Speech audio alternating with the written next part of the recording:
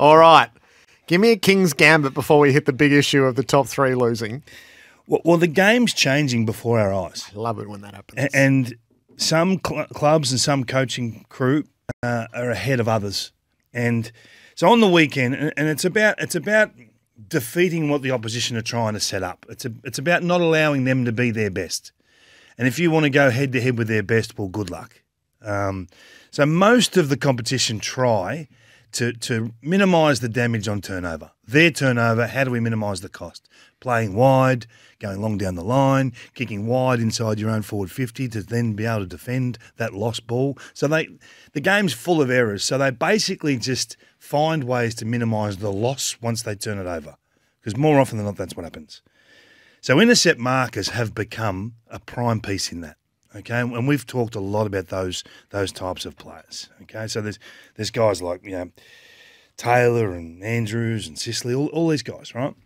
So on the weekend there were 328 intercept marks, which is the most for the last 15 rounds of footy. Right, the most. So it's an epidemic. It's a problem in our game that the coaches have to work out. Defenders have never won more one-on-ones than what they are right now. Not diffusing, not spoiling.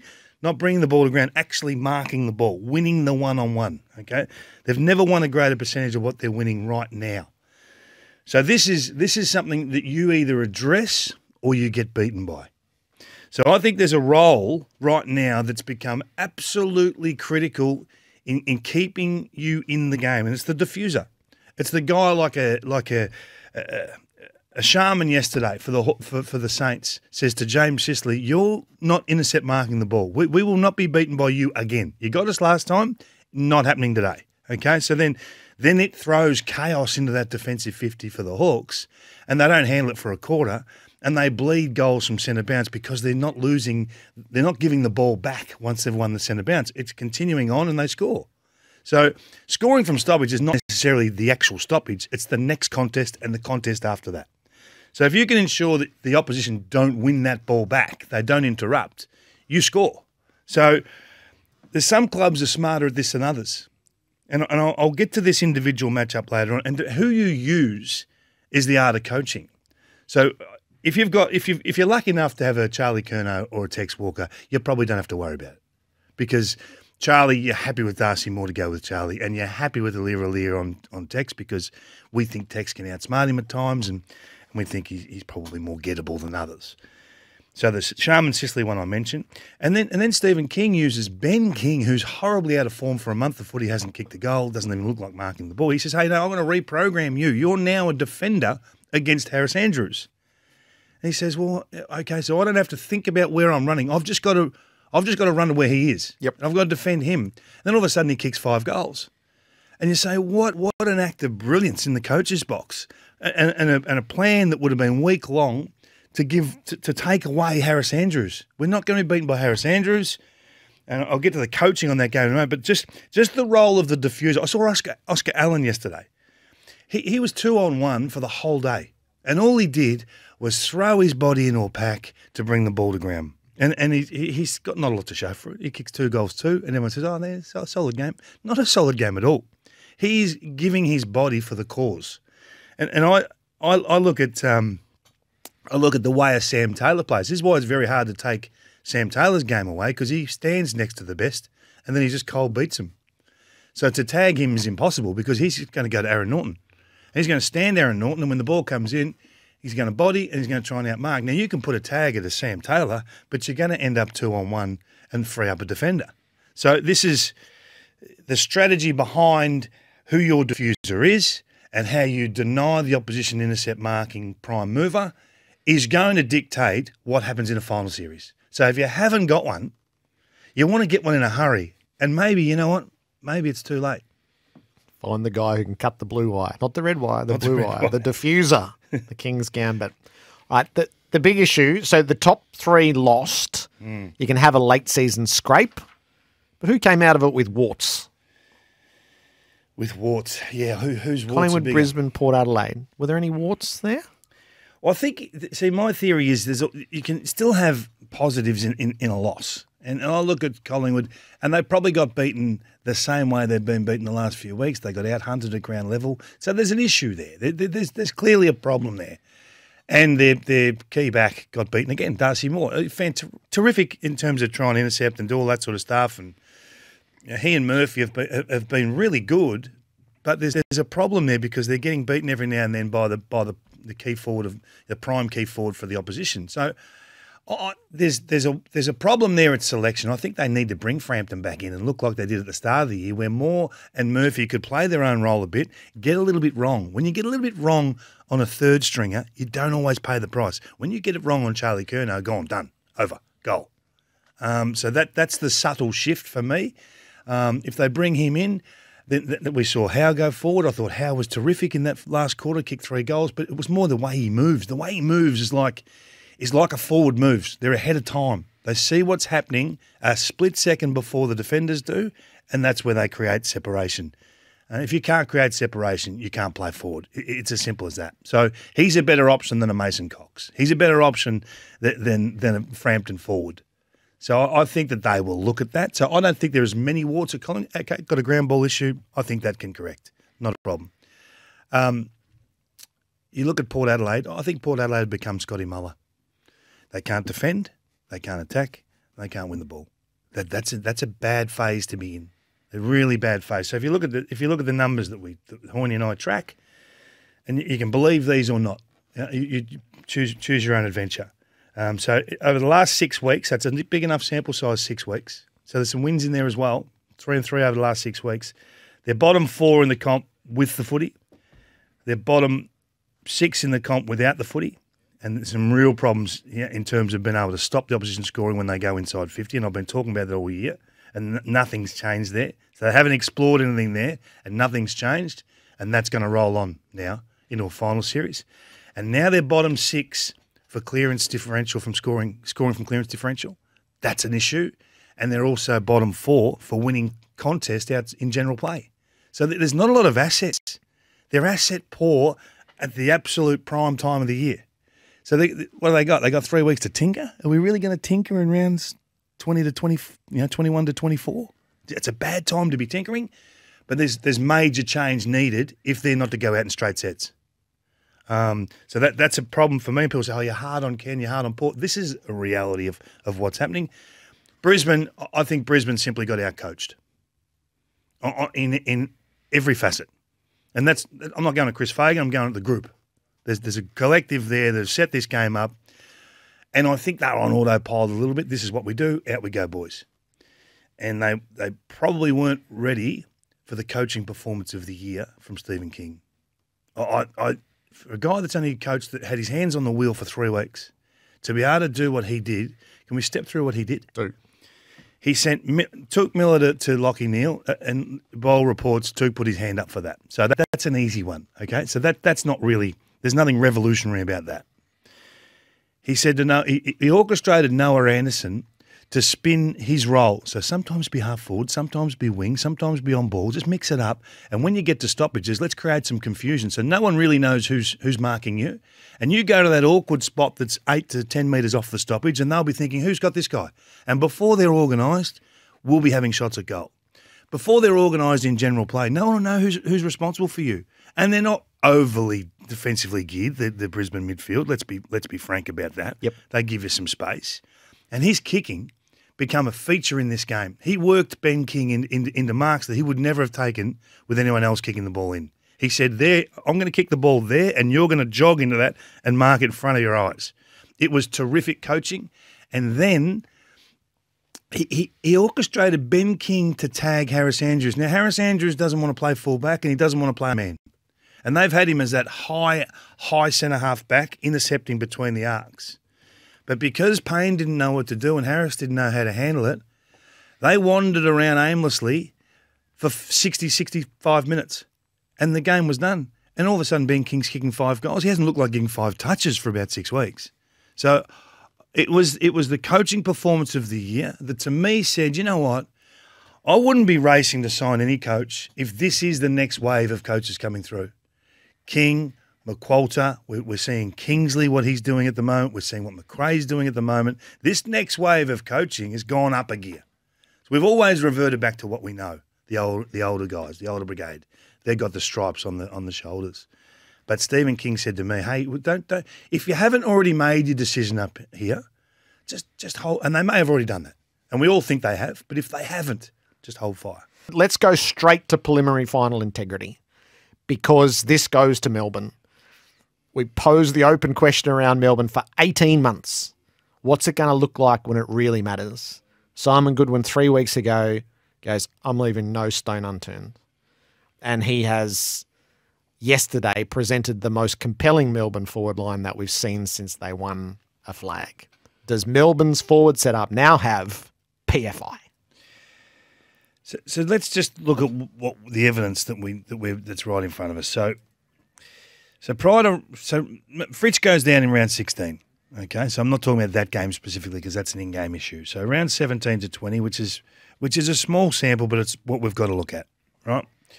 Since they've been impacted forward of centre, what has he done to shift the course of things? So prior to round 17, Melbourne were 10th rated in the competition at turning an entry into a goal. 10th rate, which is okay, but when you get to September, the okays get you beaten. Okay is no good in September. You've got to be top 4, top 6. You know, have that, something as a point of difference that has to be absolutely number 1. So that's miles from that. So since round 17, their forward 50 is second best at turning an entry into a goal. 28%. Now that is a massive shift. That means you don't have to have 60 inside 50s to win. You can win with 45. So that doesn't stress the rest of your game. So it's about holding assets and then growing other assets. So that's huge growth. So I guess what it does do, it makes you think, okay, so what changed? What's changed? What did it look like on the weekends? On the weekend, their forward 50 entries, 10 of them went to Petty. He was targeted 10 times. Now, most people would say, gee, that sounds like a lot to go to a player like that. 7 marks inside 56 goals. Melksham, this is why I really like Melksham as Yep. the package that he brings. 6 times targeted, couple of marks, but never outmarked. Like, they just compete. So I think that's why Simon Goodwin loves them so much, because they know they're probably not the best player out there. They know that in terms of where the pecking order of this team, they're not in the first 10 names discussed, but they're becoming critical members to make sure that you can maintain that 1 in every 3, 1 in every 3.5 entries for a goal. And that's an asset that they need to keep. So Petrarca, we've talked about a lot. He's had a fair impact in that 4-week block or the 6-week block as a forward. He was required more in the midfield on the weekend because of Richmond's clearance, the way they can control clearance this season. So he's not really the talking point for this week. So I guess the discussion goes to when Fritsch comes back and even when Oliver comes back into that midfield, do you still continue with the sum of all parts type mentality, or do you then say, no, we're just going to give the responsibility back to the Stars? And I think this is a dangerous time when they're coming back in. So Fritsch can come back in, but you can't start just kicking the ball to Fritsch when you're getting the returns from Petty and the sum of all parts. So I wonder what the use of Oliver will be, and I wonder what the use of Fritsch will be, because he's an out-of-the-goal square type operator that commands most of their targets, but you don't necessarily get the returns that you're getting at the moment. So it's a great problem to have. Fancy having the magnet of Clayton Oliver to work with. I think they should look at maybe a 60-40 split. You know, their midfield's really functioning quite well. What they kicked 20 goals yesterday. It's a big number.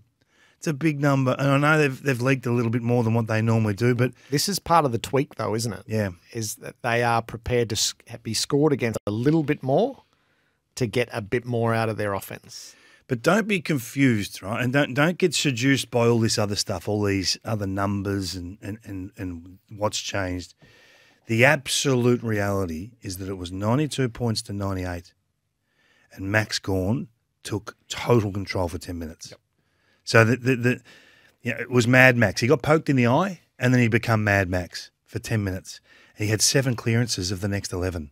7 of the next 11 by himself. He just become this brute just moving Soldo out of the way, grabbing the ball, driving it in. He'd become a tackler. He'd become an intercept marker. He'd roll back like we know he can, pick one off at centre-half back. That package that is Max Gawn is unstoppable. There isn't a player in the competition that can stop Max doing that. It's an advantage that no one has. So of all the teams still left, they would all be thinking, what the hell do we do about Max? How do we stop Max? So still they've got the greatest wild card in the comp. And that's why they are mounting this charge. And that's why everyone's now looking at the ladder going, gee, what happens if they finish second? I can get them to second without too much trouble. You can get anyone anyway. This is your Seedings again. If you just reverse engineer. Well, it looks like given their draw and their run home compared to those around them, particularly Port and Brisbane, they probably will finish second. Home final MCG, home final prelim against likely interstate teams travelling. Gee whiz, it does open up. But it's all because of that man, Max. He's become the dominant player in the competition again. And there's very few that have the answers. So Melbourne have moved from a bit of an iffy proposition to PFI stamped all over them, I think. And they've done it through great coaching. The good coaches see the problem and get to work solving the problem. And they don't stick their head in the sand. The challenge is the important part. So Max, I'm dropping Brodie Grundy. Excuse me. Do you understand what this is going to do? Do you understand now that we are saying you have to be the man? And we are going to cop enormous feedback. If this doesn't work, can you imagine the feedback? We've got this guy, big deal. He's our point of difference. He's now playing at Casey. We can't meander now.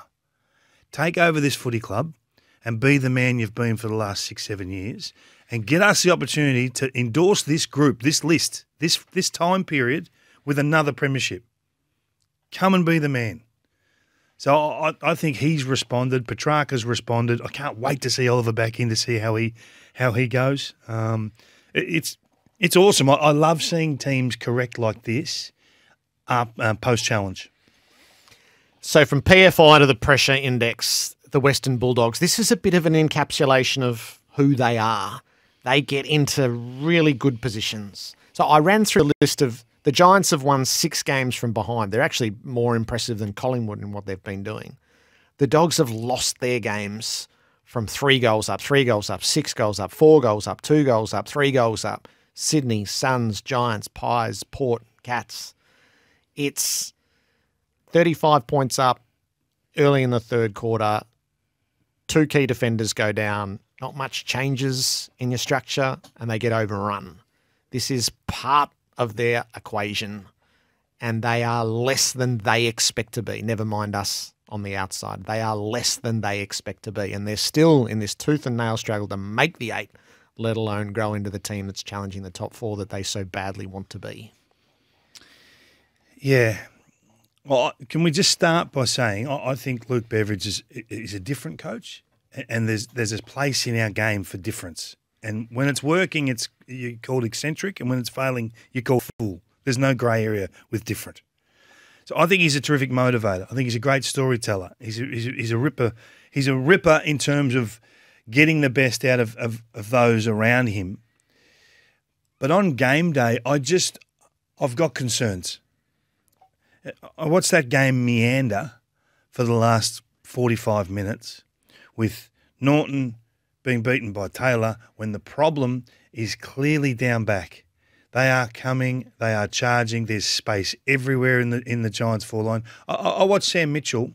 Anytime Hawthorn get in trouble, and they're at a different end, they're not looking to save games, yet they're looking to save games. So he puts Will Day behind the ball and says, hey, mate, you go and be the man. Part of his development, I get that, right? But really, they want to win the game. Against Richmond last week, they wanted to win that game. They worked so hard to get themselves in a position to win that game. He wanted to make sure it happened. Why doesn't Aaron Norton ever go down back as the loose man? Not as even a centre half back or a full back. Given the fact you'd lost Keith and you'd lost Bruce, there was an opportunity to have a look at it. And you could mount a case, I don't want to do this, but we had to because of circumstance. He died on the vine forward to centre. And the answer coming from the Dogs is easy. They'll say, well, we had to have him compete with Taylor because if we didn't have that, Taylor would have taken control of the game. Well, he took control of the game anyway. So you got to explore. So why wouldn't they use him as a +1? And then maybe you don't get Toby Green walking to those goals. Maybe then you don't get Riccardi. You know, you and I chatted about that earlier. Maybe don't get that influence from a Riccardi. Yeah. So Toby Green can beat you because he's a great, but shut Riccardi out. But not unassisted. He can beat you one-on-one if you allow it. I'm not taking that risk. I think there's enough evidence to see that Toby Green's probably the best player in the comp right now. Up there with Daicos and Petrarca and Bontempelli, right? I think he's All-Australian captain. We had this discussion last Wednesday night. Come to that in a tick, yep. So why would you allow one player in Taylor Giray to get it right or get it wrong on the best player in the comp when you're 6 goals in front and then 5 goals in front and then 4 goals in front and then 3 goals? Someone in the box has to be saying, hey, coach, we're doing the right thing here. Do we need to put some assistance around Taylor Giray? And then the last goal, the tap to Toby, he's on no one. He's by himself. He stood the mark because that's what Toby does. He's so smart. He stands the mark because the player who's his opponent has to go and become an option. So they effectively separate off Toby. He takes the mark all the time. And as soon as the ball's kicked, he charges back to goal side, and the guy who's kicked it's watching the ball to see how that's gone. All of a sudden, he's goal side of him. And that's why he's so good. He beats you before the ball gets there. So I don't know how many times I can show the same vision of if you let him get one step goal side, it's over. It's over. Wave the checkered flag. So they got beaten the same way for 40 minutes of footy. And that's on Luke Beveridge. Now, post-game, I'd love him to say, you know what, I made some mistakes today. Not go through this, that, and this, that, and the other. No. This is in the box, this one. What did they change? You were there. You watched the game. No, they were paralysed by it. And they were finishing. Their last quarter was inexcusable. They were finishing with the wind. It was momentum turned against them in the third quarter. That was okay. And the Giants got full tote odds out of it. But to not balance up in the last quarter and how horribly lopsided the ball winning was, the run. It was inevitable that they were going to hit the front unless you did something to alter the state of it. I understand at the start of the last quarter going, okay, let's just get back to dominating the way we had. Once that wasn't happening, that they stood still and got beaten. So the game's about challenge, right? And no one's immune. So in that period we're talking about, that 40 minutes where the 36-point lead just was whittled away, at some stage someone had to challenge Marcus Bontempelli to be the man. And he's had a terrific year, right? But you had the discussion on Crunch Time with Wiedering. Yep. This is what we're talking about, is challenging everyone. They're not immune because they're your best player and they're having a good year. You've got to challenge them. So he had 7 touches in that period. No, mate, we need you to have 15 touches. We need you to roll behind the footy for a bit. Can you be the reason we stay afloat here? So I think it's a heavy review out there. You can't be beaten in the coach's box the same way consistently through one season. And I think that there's a harsh review coming in. I don't know Bevo well, but I know him well enough to know that he would stand at the front of the group and say, I got some things wrong, Scott. I made some mistakes. It's a bad day.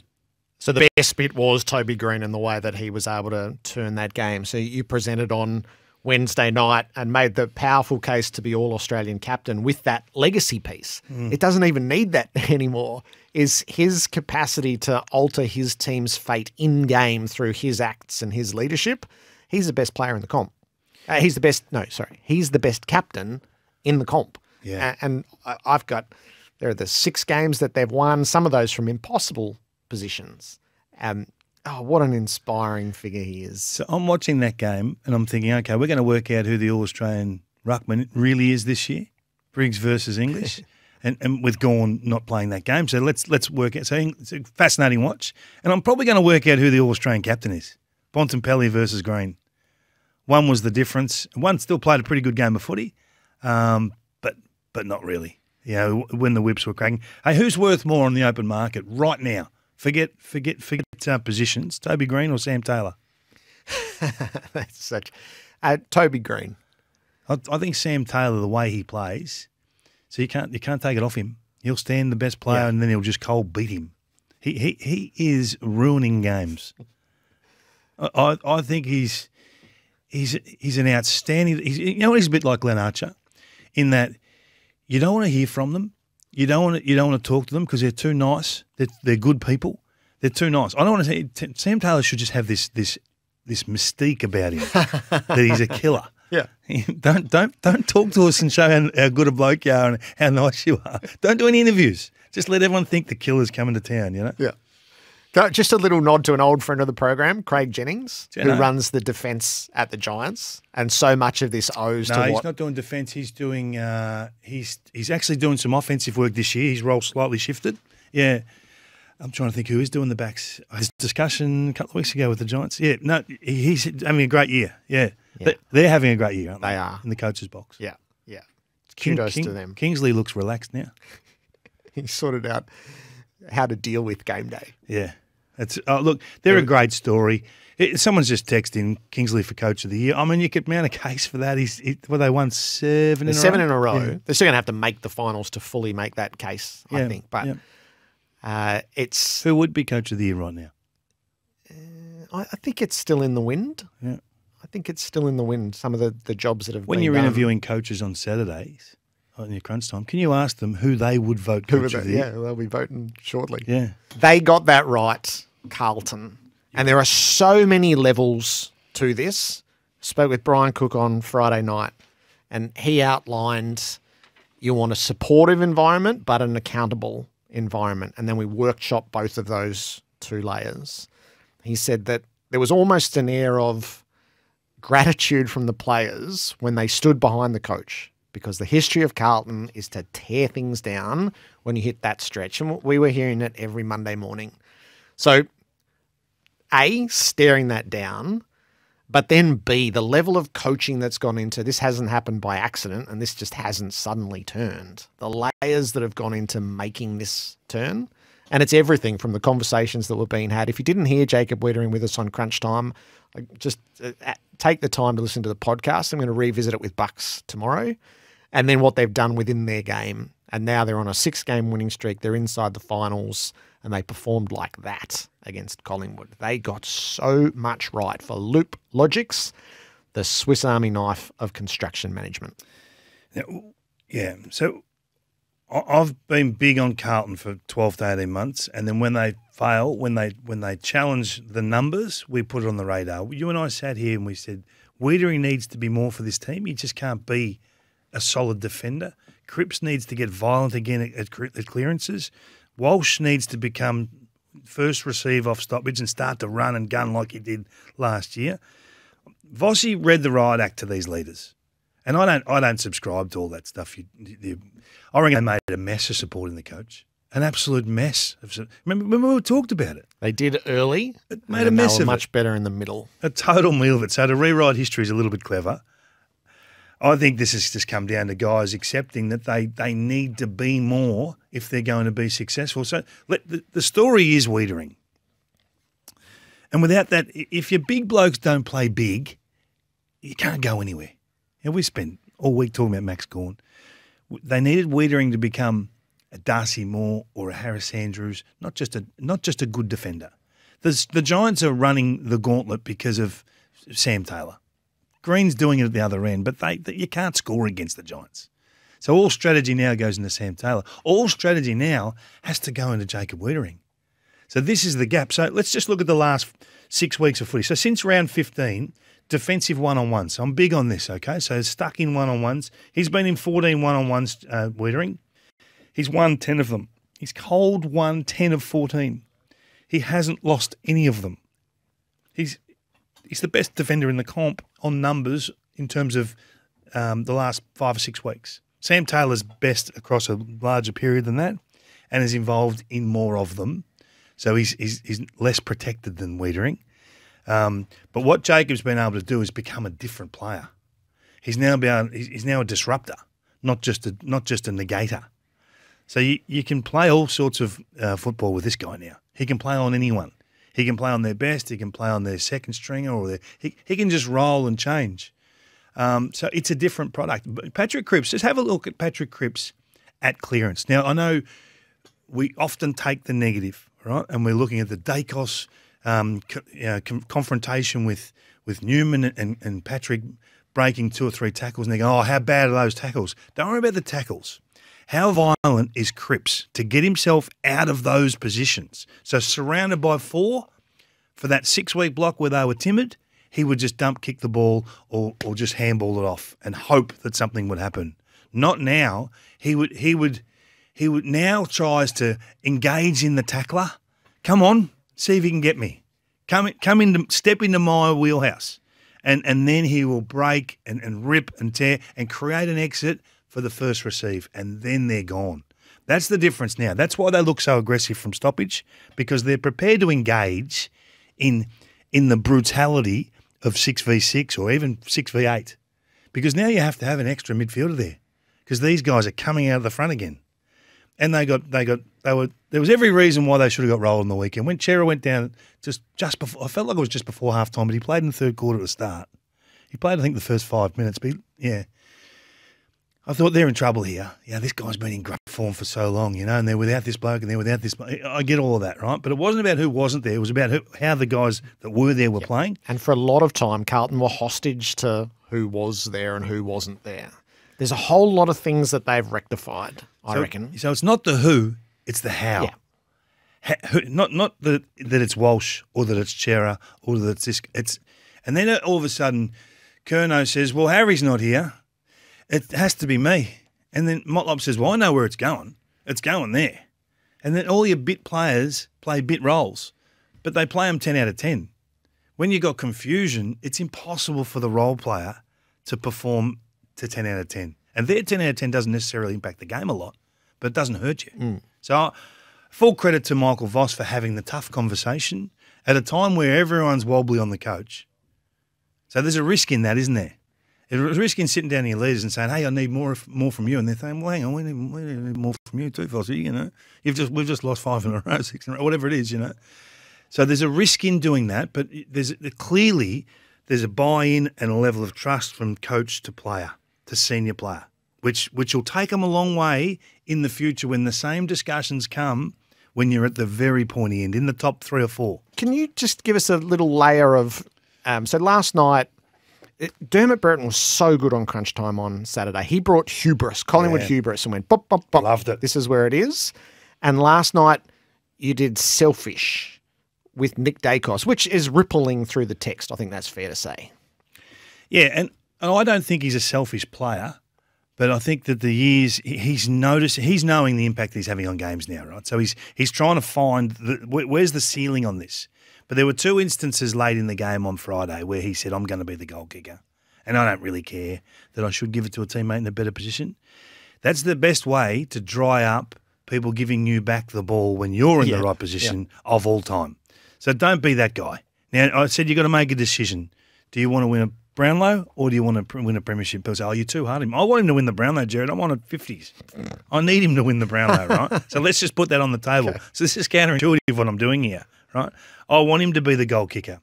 But there are times in games where you've got to reward your teammates for the same run that they've done or the same presentation to the footy that you will do in a matter of quarters time. So ensure the team score, not necessarily that you score, and the rewards will come your way. So I was critical of that. Now, I think that'll be addressed by Craig McRae. He won't miss that. Hey, mate, we've got 4 blokes free here. We'd love Jordan De Goey to get that goal, who's not exactly setting the world alight at the moment. We'd love him to get reward for getting to the right spot.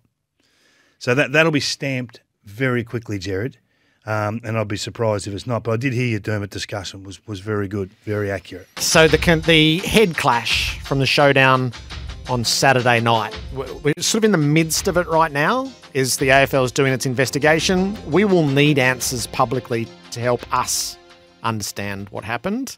And there's a really important delineation in definition. The HIA, which is the quick assessment down on the bench, and then the SCAT test, which is the 20-minute down in the rooms. And the HIA determines whether you then enter the SCAT. And then concussion's either empirically diagnosed or not diagnosed.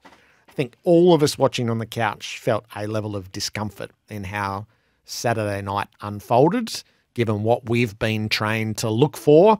And there's sort of almost that pleading of understanding. You've got to understand what the modern world represents with concussion.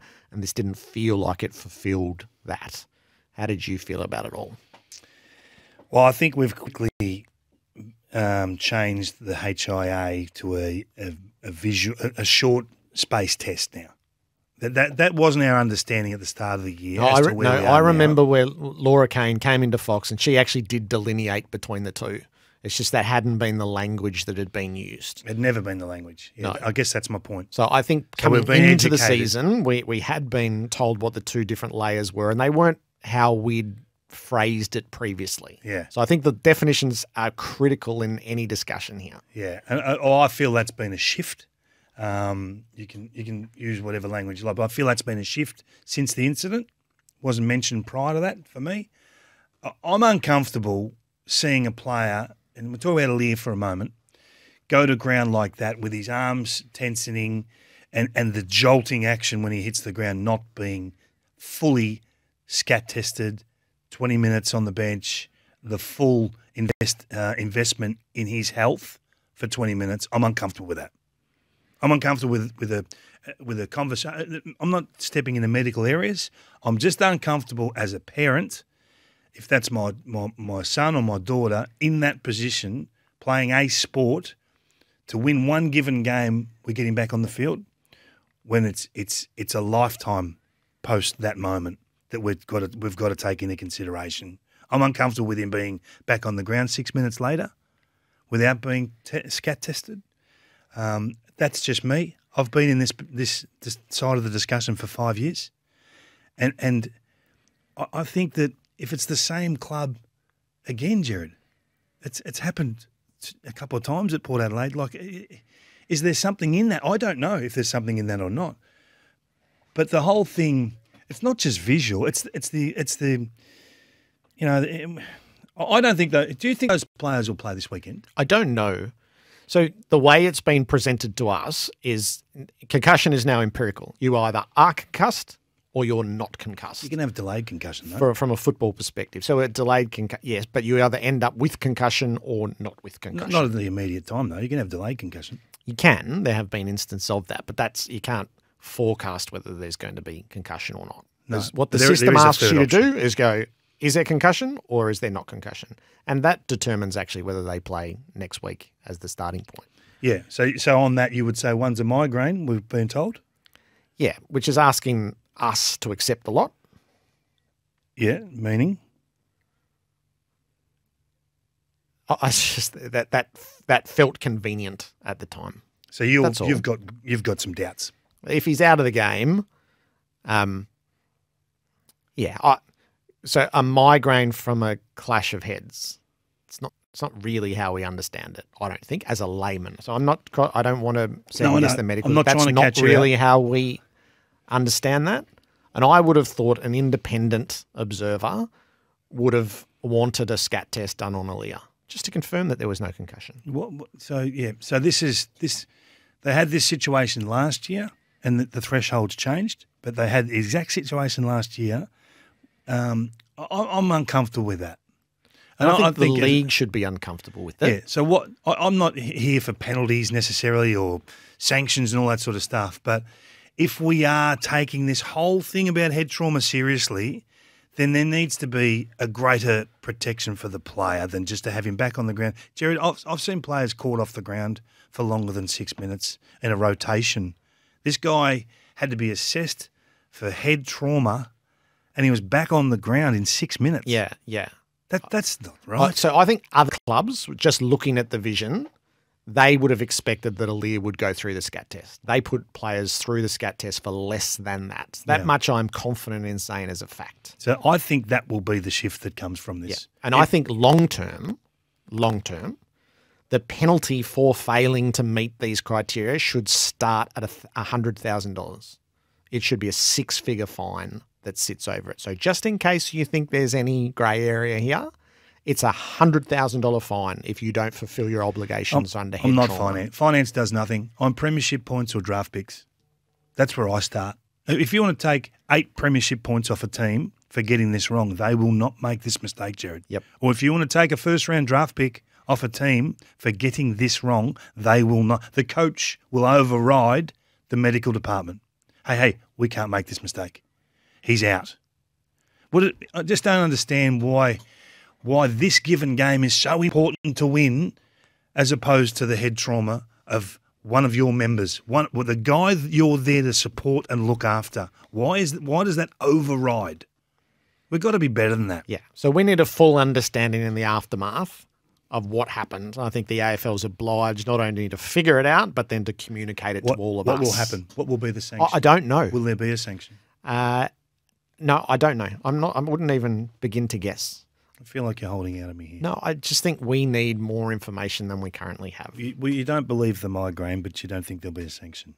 No, because there would have to be concussion. And I'm not saying for a moment that there is. In the way that we have prescribed it, there either is or there isn't. Now, I don't know whether that's medically sound either, but for the provisions of football, that's what we've decided on. So there's no concussion, but I will be staggered if both of those gentlemen play this weekend. Okay. So we wait and watch, and in a way, that's what the AFL is doing as well. Can I share this email with you? Yeah. I hadn't even thought of this. I got home. This is 12:09 a.m. Saturday. I love it already. It's midnight Friday. This Blues household is all buzzing.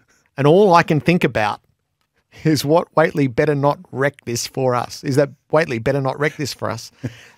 There's a well-known Kennett curse and the lesser-known Whateley's woes. It sets in whenever a certain G. Whateley includes Carlton in his top 4 seedings. Oh. We will have none of that, Whateley. None of it. Keep us out of your seedings until grand final day or I'll spew up Dave from West Footscray. I hadn't even thought of it. And yet, as the weekend has gone on, it's like Inception. It's an idea that I can't shake. The Bambino curse. Whenever you've said, go and win your 5, and then stack your 20 points and come back to me, there's been trauma. There has, and I feel like I've missed them. Like Carlton's on a 6-game streak and the Giants are on a 7-game streak. 2 opportunities there.